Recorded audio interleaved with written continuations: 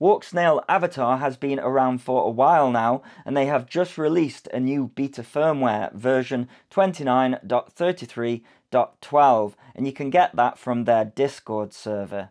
And it adds on-screen display playback, meaning that when you play back the DVR in the goggles, you have the option to view the Betaflight and Walksnail on-screen display. Unfortunately, it still doesn't hard code the on-screen display onto the DVR video file itself, and whether that is possible or not is yet to be seen. But what you can do is record your flight and then go back home and use an HDMI capture device like this Digit Now one and record your flight with the on-screen display overlay after the fact if you wish to do so. It's also good as well if you've lost your model and there's something on the on-screen display that you need to retrieve it. Now, I'm not actually going to use the method of HDMI input today because my capture device alters the color profile compared to the original DVR file created by the goggles. So instead, I'm going to record some flights and then replace the file with a blank video and key the on-screen display over the top of the original DVR using a video editor. You can then watch the video in 4K on YouTube and judge for yourself how the system is coming along compared to DJI. The way the on-screen display playback works is that it now creates a third OSD file on the SD card of your goggles, and there's a potential there for someone to create an interface so that those files can be merged together and you don't have to get your HDMI cable out, but that's not in place at the making of this video. Other things they have changed are the camera settings now saved to each individual VTX, so you don't have to change it every time you swap models. And they say that they have optimized the RF low-level performance, and now you get a red box around the entire screen when the RF signal gets really low. So I'll be checking that out, but you'll have to watch the end of the video when that happens. Things that don't still work or seem to make a huge impact is having the power levels above 700 milliwatt and 1080p mode. Audience mode still doesn't work either.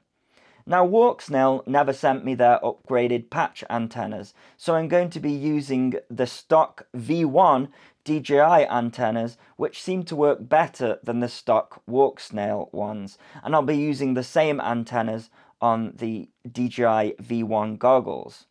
For the resolution, I'm going to run them in 720p and the frame rate as standard and the bit rate also as standard, because I'm first going to do a flight with a DJI Cadex Vista as a comparison. I'm going to fly DJI in HQ mode, which is the equivalent to standard mode with Walksnail at 60 FPS, rather than 120 FPS with DJI and 100 FPS with Walksnail. The reason for that is I favor quality over latency, and I find no issues with latency at 60 FPS with either systems. I'm going to run DJI at 50 megabit, which I usually don't do because I fly with other people and that opens more channels up. But I want to see what the best DJI can offer against the best Walksnail can offer. And I'm also going to try 50 megabits on the Walksnail system. Both power outputs will be 700 milliwatts because I don't use more than that with DJI anyways, and there's no benefit going above 700 milliwatts with Walksnail, so I thought 700 milliwatts on both would keep it fair. Alrighty, how is Walksnail doing? Well, I thought I'd start off by doing a flight with a DJI model. So this is an iFlight model and I've put it in the 16:9 view, and it's a original Cadex Vista with the DJI camera. Got it in 50 megabit mode, and this is the benchmark really. So I've upgraded Walksnail to the latest firmware, which is always a moving target. This is the first iteration of the version 29 firmware for Walksnail, and this is now no longer the current version for the Vista, because they've added support for the goggles too. But the reason I'm comparing, or want to compare, Walksnail against the DJI V1 system is because I think from a flight experience, the things that you want to see, you don't get that with the O3. The dynamic range just isn't there. So, you know, if I'm looking into the sun now, yeah, it takes a -2 degree day to get sun in the UK. But this is what I loved about it, and it's what I don't particularly like about the O3, is that, you know, the dynamic range just isn't there. And yeah, sure, it's great that you've got almost like a GoPro stabilized footage with the O3, but I think things are lost, such as being able to see things in the shadows when the sun is against you. Now, I really wanted to be able to do a penetration test. Can't really do that on this field because it's so small, but my bigger flying field, they've put sheep in it, and if anything goes down with DJI or Walksnail in terms of video loss or failsafe, then it's going to be a mucky repair job. So we're at 700 milliwatts here. I'm going to go really slowly because I'm out of line of sight now with DJI, making sure that there's no people around, and it makes it round there fine. I did get a signal warning there for a brief second, but didn't really notice any jitters or anything like that. And I've gone 16:9 on the camera as well, because there isn't a 4:3 camera for Walksnail. There's a 4:3 mode, but all it does is cut the edges off. You don't get that full vertical field of view, so I thought it would be fair to compare the two in 16:9, and also just look at the compression as well. You know, when we get low to the grass in 50 megabit mode on DJI, it's not too bad, but it's still there. And what people are liking about Walksnail is the fact that it's somewhere in the middle. You know, you retain more of that sharpness. So on the same day, let's come in for a landing and compare it with the latest version of the Walksnail firmware, which, as I say, is V29.something.something. It's the first iteration of 29, which will probably be out of date by the time this video has come out, but let's just see the difference on the same day. Alrighty, so Walksnail. Man, the batteries are not lasting long today. So I'm in 720p resolution here at 25 megabit, because that supposedly is the best option, everyone says. I mean, straight away the picture is really clear, but what I am noticing is, I don't know if this is going to come out on the DVR, but I'm noticing that smushiness on the grass. So that compression there, sort of coming in and out, Let's check out the dynamic range into the sun. Yeah, it's definitely more of a softer image there. The image looks great. And let's just come into the sun and into the shadows, and man, it's difficult to pick between the two there.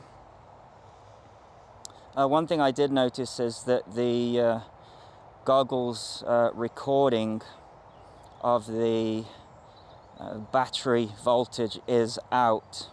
This is where I'm going to get scared here. So 700 milliwatts. I'm going to take it slow, make sure we haven't got any people.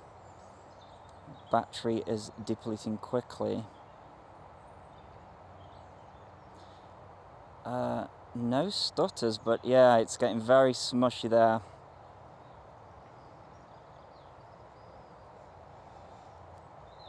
But yeah, viable option. I can't even go up on the throttle. These batteries are toast, and the freezing temperatures is not helping that at all. It's that 2-minute flight time, and already at 22 volts. Now I'm trying to record the OSD via HDMI out.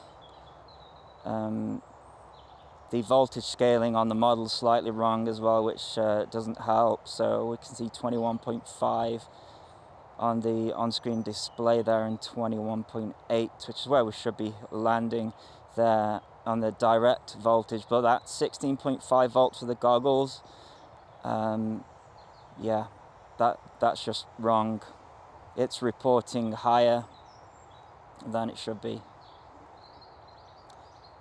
But yeah, that's interesting. That is because, you know, using 25 megabit against the 50 megabit of DJI, it does seem to, in my scenario with this firmware, it's a beta firmware, remember, it does seem that we are getting more of that smushiness in the grass there with the Walksnail version 29 of the firmware. Let's go in for a landing.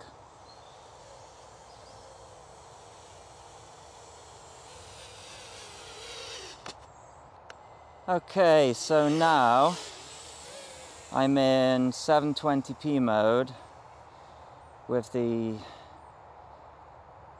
bit rate as high.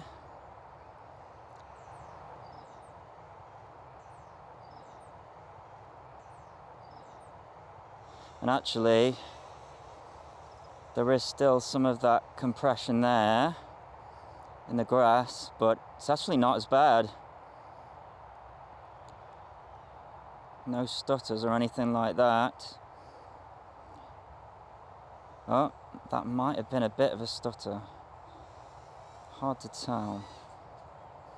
The other thing, of course, you get with Walksnail as well is that you tend to find that, wow, that was an amazing flight, and you put it on the computer and it's like, oh, it doesn't quite look as good. And that's down to the OLED panels, I'm pretty sure. Because what you've got with the DJI V1 and V2 goggles is LCD panels. And so when you're watching that back on a computer, which is probably an LCD panel as well, there's not many people, as far as I know, running OLED panels for their computers. So with that goggle, you kind of get the same experience through the goggle as you do looking at the DVR, whereas when you look at anything through an OLED panel, whether it's DVR, playback, or anything like that, then it's going to look better. Alright, now for the scary bit. So we've gone up to in 50 megabit mode. Let's see what happens when we go around here. We're out of line of sight.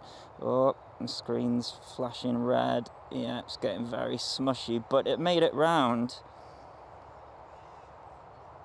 Not quite on par with DJI, but what I am impressed with is the dynamic range. But yeah, we've still got that compression. but it's weird. It kind of like just disappears. So like when I'm getting low down.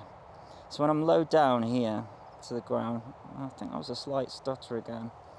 Low down to the ground, yeah, you see the grass smushy, but then you sort of get higher up and it's smushy there, and I kind of move forward and that whole patch just comes into, through the goggles at least, just appears.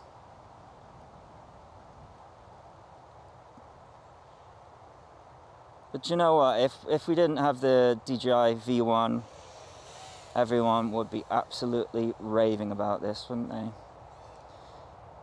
And yeah, when I say ask somebody, you know, or they ask me, or they've been flying Walksnail, and I say, what do you think? You know, is it on par with DJI now? Has it surpassed DJI? They usually use the word virtually. It's virtually there. And what I'm after is an actually. It's an actually there. It's surpassed. And yeah, so for me, it needs to be an actually. And I do think that they will get there. This is flyable, you know. It's nice. I don't know if it's whether I've just not got my prescription quite right on the dials, but those trees back there, they don't quite look as sharp as the DJI. But you can judge for yourself for that when I upload this. So there you go, that is my Walksnail update. They're doing alright, aren't they? But are they there yet? I think you can say they're virtually there, but are they actually there? Not quite. But, you know, they're more community focused. You know, we have a say in the community, you know, what features we want and where improvements are. This beta firmware that I'm testing is available for everybody, not just, you know, selected secret testers. You know, it's certainly much more closer to the HD0 model than the DJI for sure. And when it comes to the experience of dynamic range and stuff like that, forget the onboard recording and, you know, image stabilization and all of that business. The dynamic range of this kills the O3 for now, which I don't understand because the O3's got a bigger sensor, but there you go. So there you go, that's my video on where Walksnail is at. Well, maybe at. We'll have to see if any other firmwares come out by the time I've managed to put this video together. But yeah, actually, first time I've flown for a while. My fingers are freezing, I can barely feel them. But yeah, hope you enjoyed this video and thank you for watching. And as always, please continue to subscribe. Cheers.